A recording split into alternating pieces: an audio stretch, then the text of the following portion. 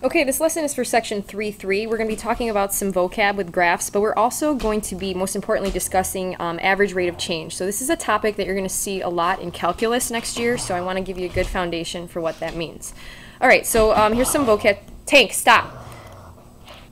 So here's some vocab terms. The turning point of a graph is literally where it will turn and go from rising to falling or vice versa. So like P, Q, R, these are all turning points of your graph. Your maximum of a graph is your graph's highest point, so our max here would be at point R.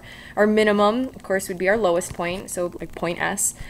Increasing is where you have an upward trend in your graph. So we've got a couple increasing trends here. From the interval 0 to 1, it's increasing, and from Q to R, it's also increasing. And then a decreasing part is where you have a downward trend in your graph, so from P to Q and from R to S. Oh, I forgot to mention, this is supposed to be representative of someone's fever over a course of 12 hours, so a fever is going to rise and fall, so that's what you're seeing here, and then we can find the average rate of change. This is going to relate to average rate of change later on. So real quick, I want to go through finding max and mins as well. I know this is something that you've done before, so I just want to quickly review this. I've already plotted this function here, x to the fourth minus 3x, so I've got it plotted. I graph it, and then I zoomed in a little bit too. So if we want to talk about decreasing and increasing trends in your function here, what we want to do is first find a minimum, right? This graph has a minimum value, so I'm going to hit second, and then calc, and go down to minimum. Obviously, if it was a max, you would go to maximum. Hit enter. When it asks you to go left bound, go left of that minimum point, hit enter. When it asks you to go right bound, you will go to the right, hit enter, and then guess, hit enter one more time. And your minimum appears here. So I'm going to put this away and I'm going to drag this over here. Okay, so we have a decreasing trend from negative infinity up to the minimum point, 0.9085. And we have an increasing trend from that same point, so 0.9085 to positive infinity. This is where your graph is now increasing in values. All right, so that's a pretty brief review. Now the next portion, which is what our lesson is going to focus on, is the average rate of change. So here I've got the definition of average rate of change, but I want to give you more of an application background for average rate of change. So we're going to do that by using distance. Okay, so let's suppose that you drive in your car and you record the distance you travel every few minutes. So you plot these points, and let's say if you never made any stops and you never had to slow down or speed up, then your graph might look like this, right? It might be a linear function. But most likely, though, you'll be speeding up, you'll be slowing down, so your graph will probably look more like this. Now, let's say I wanted to figure out my speed using my graph. Well, speed, which is velocity, is given by distance over time.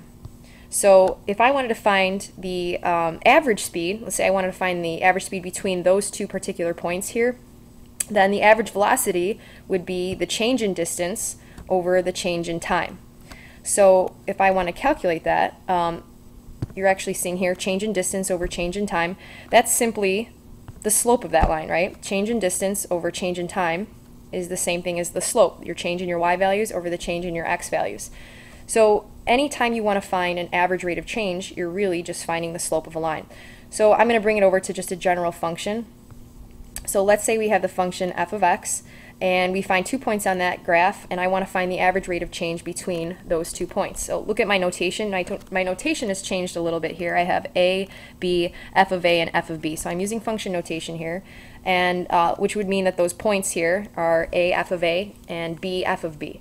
So if I wanted to find the average change between those 2 points, I find the change in the y values over the change in the x values, and which is found by f of b minus f of a over b minus a. And therefore, this is where we get our average rate of change. So f of b minus f of a over b of b minus a represents the slope of your line that connects those two endpoints. So that's literally all you're doing is finding a slope. Okay, so average rate of change is just the slope of the line that connects those points. Okay, so let's actually find the average rate of change for the function y equals x cubed on different intervals here. So the first interval is from -3 to 0. So I first want to kind of get you to think about what this function is going to look like. So let's say that you are from -3 to 0 looking for the rate of change, your average rate of change here. Well, the slope between any 2 points on this side of your graph here is going to be positive. So we should get a positive increase here, a positive average rate of change. So what we're going to do is find f of -3 and f of 0. So f of -3 is -27. F of 0 is 0. Now I have my two ordered pairs here, and I can find the slope between these two ordered pairs. So to find the slope, I'm taking my change in my y values, so -27 minus 0, over the change in my x values, -3 over 0, and I simplify this and I get +9. So I have an average rate of change here of +9. Now on the interval from 0 to 1, since I already know f of 0 is 0, and that f of 1 is 1, when I take my rate of change here, 0 minus 1 over 0 minus 1, I get +1 here. This is a smaller average rate of change because your graph, your slope here of the line would actually be not as steep as it was here. Because again, if you look at your function, right, increasing from 0 to 1 is a far less increase from -3 to 0. This is much steeper here. Okay, I'll let you guys do C on your own. All right, now this is also an application for some velocity problems. So here I want to get that little picture of that guy in there because I think he's cute. So let's suppose that you fell off the Sears Tower, and your position is given by the function s of t is equal to -16t squared. So after t amount of seconds, this is where you would end up. What is your average speed between 3 and 6 seconds? So I want to know how fast I'm falling, my average speed between 3 and 6 seconds. So I'm going to find s of 3 and s of t, or sorry, 6. So s of 3 is going to equal -16 times 9. S of 6 is going to equal -16 times 6 squared, so 36. So I should say that it's also probably important to write these as ordered pairs. So here we would get -144, here we would get -576. So if you're confused about how to figure out the slope now, I would just rewrite these as ordered pairs. So 3, -144, and 6, -576, and then you're going to find the slope between these points. So calculating the slope here, I would have, let's see, -576 plus 144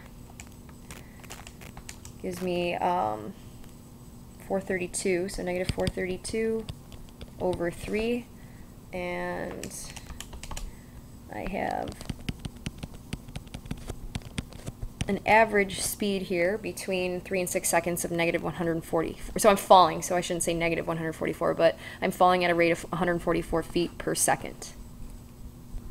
Okay, so on the back side of our notes, we are going to do a couple more problems here that are increasing the difficulty a little bit because we're going to be dealing with a lot more variables. But we're going to be finding the difference quotient and the average velocity. So we already talked about average velocity on the problem beforehand, but the difference quotient is basically the same thing. So average velocity, difference quotient, and average rate of change are basically three ways of saying the exact same thing.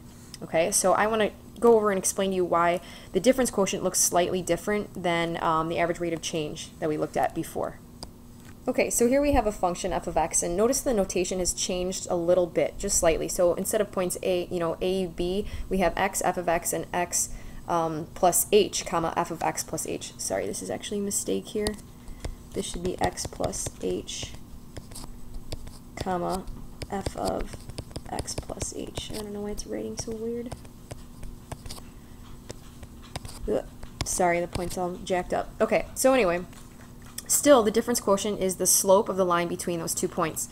So my horizontal change here, and my vertical change can be expressed like this. Okay, so this is correct here. It's just this point here is wrong. That should say x plus h plus, there we go, comma, I can't write, I don't know why it's doing that, f of x plus h. Okay, so you get the idea. But anyways, so our horizontal and our vertical change are expressed this way. So if we find the slope between those points, we end up with this formula here. Now, you're going to notice in the denominator here that those x's end up actually canceling each other out. So our difference quotient does look a little bit different because they, their x values cancel out. But this is the same idea as average rate of change. Okay? Same exact idea. You're still finding the slope between 2 points. Okay, so let's focus on finding the the difference quotient here. And now, when you're looking at this time you don't evaluate for a specific value, you know, in an interval between 1 and 3 like we did before with the average velocity. Here we just have, we're going to evaluate using this function here and plugging it in to our difference quotient. So if I'm finding f of x plus h, that means I'm using my input as x plus h here. So for each x value, I just plug in x plus h. So my numerator is going to look like this. 3 times x plus h squared minus 5 times x plus h. So this is taking care of right now just f of x plus h. Then I'm going to subtract from that f of x, which I need to put in parentheses because you guys sometimes forget to do that and then you don't distribute a negative there.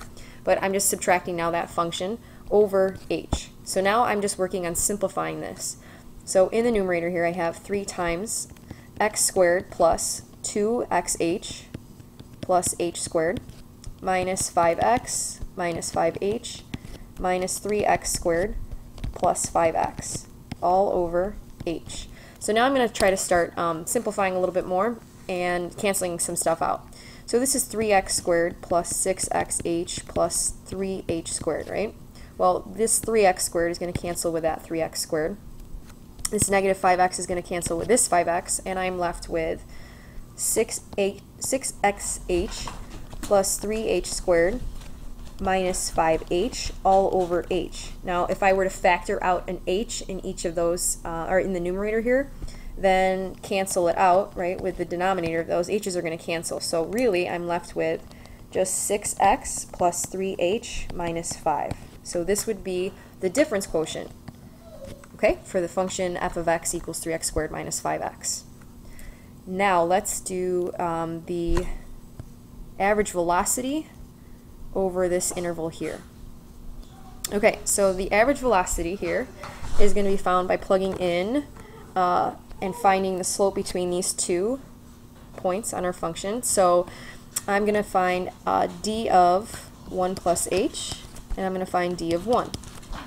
So negative 9.8 times 1 plus h squared, and negative 9.8 times 1 squared. So obviously this is a little bit easier in the denominator, or in the bottom problem. D of 1 is just negative 9.8. D of 1 plus h is going to be negative 9.8 multiplied by 1 squared plus 2h plus h squared. So I'm finding the difference quotient, or the average velocity here, so I'm finding still slope. So I have 2 points. My first point, let's list the easier one. The ordered pair is 1, negative 9.8. This is my x value, my input, this is my output. Now my input for this is actually 1 plus h. My output is this, so I'm going to simplify that on the right side. So my other coordinate is 1 plus h, comma, negative 9.8 plus minus 19.6, good God, 19.6h, and then negative 9.h squared. Okay, so I could rearrange the terms also to put that in standard form, but I'm being lazy. Okay, so now let's find the average velocity, which again is just slope. So I'm going to take my y value here and find the difference between my y values. So negative 9.8 h squared, I'm rewriting it, minus 19.6h minus 9.8, subtract away from that negative 9.8. Okay, that's the change in your y values. So again, this y value minus this y value here. And I'm going to divide that now by the change in my x values, which is going to be 1 plus h minus 1. So 1 plus h minus 1. The ones are going to cancel in the denominator. And in my numerator, let's see, these are going to cancel here as well. So I have negative 9.8 h squared minus 19.6h. Again, if I factor out the h in the numerator, and I now can cancel the h's here, I'm left with the difference, or sorry, average velocity of negative 9.8h minus 19.6 on the interval of 1 to 1 plus h. Okay, so for 6 and 7, if you want to pause and try to do these two problems on your own, you certainly are welcome to. You don't have to listen to this anymore if you check with the key and you get it right. But I actually want to go back here because I forgot to do units on this. So this is our average velocity, but this should be in feet per second. I forgot to do that. My bad. Okay. So I'm going to do difference quotient for this particular function here for x squared minus 5x plus 1. So again, I input this x plus h in for each x value here. So I have x plus h squared minus 5 times x plus h plus 1. And then now I'm going to do the second f of x here, so minus the entire quadratic here, x squared minus 5x plus 1. Alright, now it's all over h. So I'm going to work on simplifying this. So I have x squared plus 2xh plus h squared minus 5x minus 5h plus 1 and minus x squared plus 5x minus 1. So let's go ahead and start canceling. The x squareds here are going to cancel out. The 5x and positive 5x here are going to cancel out.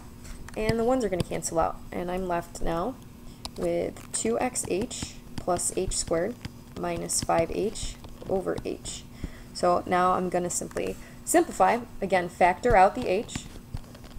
So 2x plus h minus 5 over h. These h's will cancel, and I'm left with 2x plus h minus 5. And there's my difference quotient for the function x squared minus 5x plus 1. Yay. Okay. Problem number 7, a little bit different notation. So I'm going to input now into my function. Let's get bigger. Why isn't it getting bigger? Oh well. Anyway, so I'm going to take f of x, which is 1 over 3x, and then I'm going to subtract from that f of a. So in other words, I'm going to input a in for this x value. So I have minus 1 over 3a all over x, which is just x minus a, right? Because I'm not plugging into the function, so it's just x minus a. Now, in this, to simplify, I like to get common denominators here. You could do a few different ways. Let's get a common denominator here. You could also multiply by x minus a and get that into the, multiply by the reciprocal here. But either way, I want to simplify the numerator. So I have 3a over 9ax, I should say, minus 3x. Okay? So common denominator here of 9ax. So then, I'm going to divide that by x minus a, because this whole thing is divided by x minus a, but I'm going to rewrite it like that so that you can see I'm just going to multiply by the reciprocal. So in the numerator here I have 3 times a minus x all over 9ax multiplied by 1 over x minus a. Okay, so hopefully you are noticing that these are in fact opposites of one another. So what I'm going to do is factor out a negative so that I have negative 3 times x minus a over 9ax times 1 over x minus a. And now these are going to cancel like that. The 3 here and the 9 are going to cancel, and I'm left with negative 1 over 3ax. All right.